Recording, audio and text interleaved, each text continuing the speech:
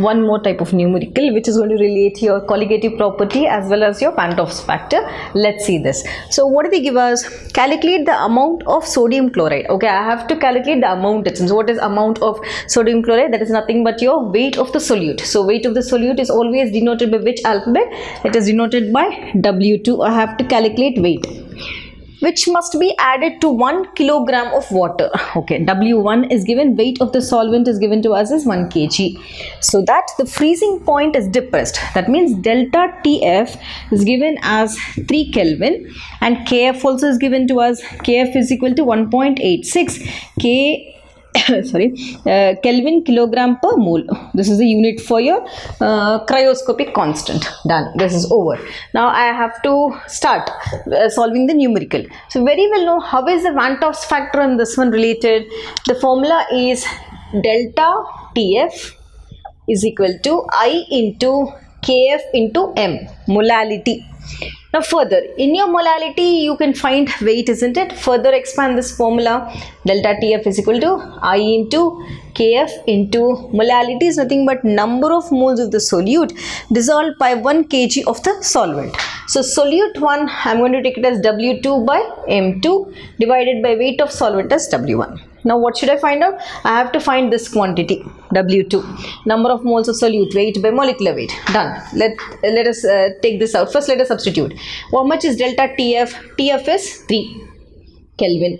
What is I? Yes, I said I factor for NaCl is always 2. Why?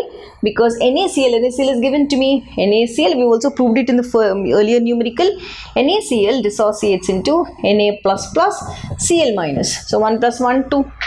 So I factor is 2. What is Kf? Kf is 1.86 into W2. I have to find out. What is M2? M2 for sodium chloride. Okay, M2 for sodium chloride, that is molecular mass is 58.5 gram per mole. So molecular mass is 58.5 divided by W1 given to us is 1 kg. I can easily take out, isn't it? W2, I can take this out when I write W2 above. Yeah, so this basically, okay, further we will rewrite, make it more simpler for you all. So 3 is equal to 2 into 1.86 into W2 by 58.5 into 1. I think this is more easier. Now I have to find W2. W2 comes out, this becomes cross multiply 3 into 58.5 divided by 2 into 1.86, which comes to 47.18 grams. This is your answer.